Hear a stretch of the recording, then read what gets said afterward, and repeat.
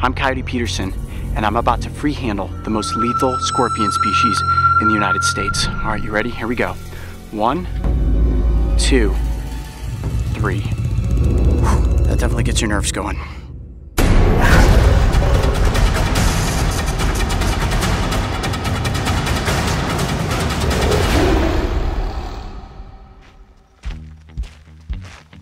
There's an old saying that things go bump in the night, which usually refers to anything mysterious and more often than not, frightening. There it is, the desert millipede. 1,000 legs. Awesome. Now imagine yourself out walking alone in the darkness of Arizona's Sonoran Desert. A wild place that comes alive in the dark with spiders, snakes, and the one creature that personally makes my skin crawl, the scorpion. Armed with a set of pinchers and a venom-injecting stinger, they are about as creepy as nature gets. I love being out in the desert at night. The temperatures are so much cooler, animals are moving all over the place, but it's a little creepy. I mean, I can see up ahead of us here with the flashlight, but as soon as these lights go off and the black lights come on, it becomes much more difficult to see anything other than the scorpions.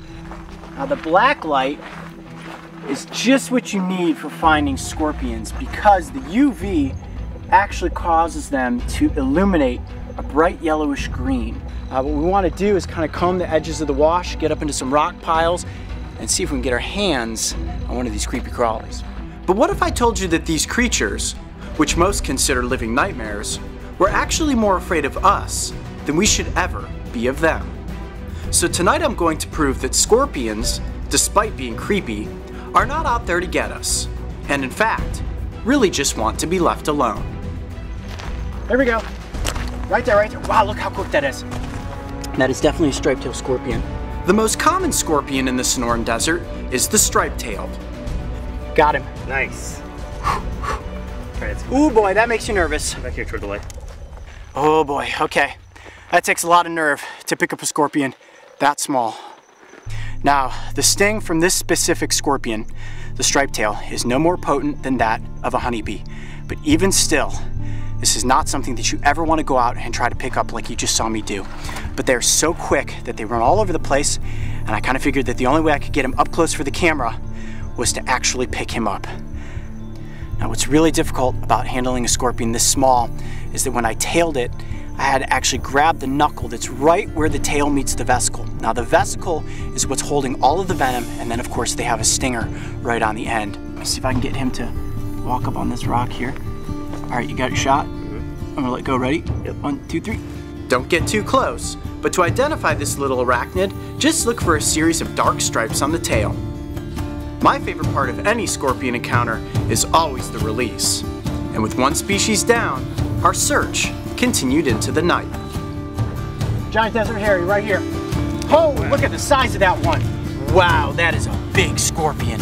I'm just gonna tail him. These ones are a lot easier to tail than the little ones. Got him. Awesome.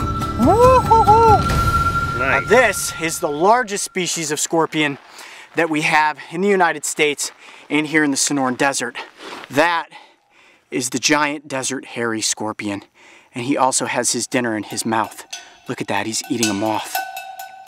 Now the way to easily tell the giant desert hairy apart from the other scorpions here in the Sonoran Desert, aside from how large they are, is they have all of these little hairs. See all those little hairs on the vesicle around the stinger?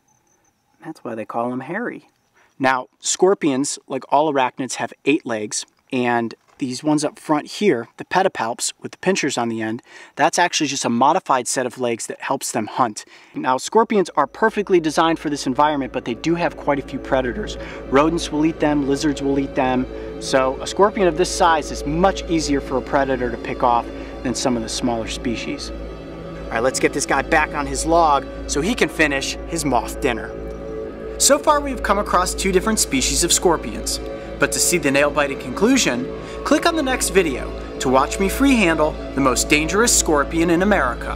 What I'm gonna do now is gently get this guy onto my hand to prove that scorpions aren't out there just to sting you.